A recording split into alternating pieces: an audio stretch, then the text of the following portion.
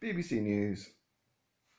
It's 12:22, whatever the hell the date is, 22nd, I think, of April.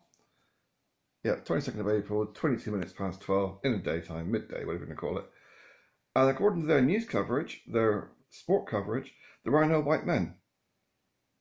The only sport that happened anywhere on the planet are black men, black women buying football clubs, and women who have a lot more on their underwear than I do.